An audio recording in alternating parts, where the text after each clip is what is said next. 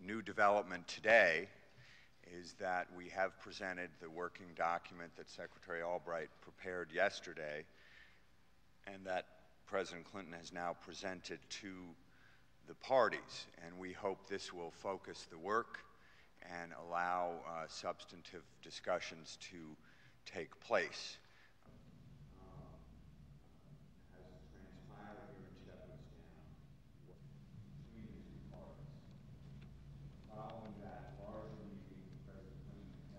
This working document is what Secretary Albright and her team have put together that reflects what's gone on in committee meetings, that reflects what's gone on in contact between the parties, that reflects what has gone on in discussions the President and the Secretary have had in Damascus, in Israel, and on the telephone.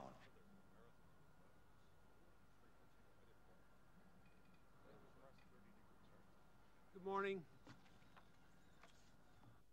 This program will create a new generation of computer security specialists who will work. You know, I just try to get people together and identify what they have in common and identify what their differences are.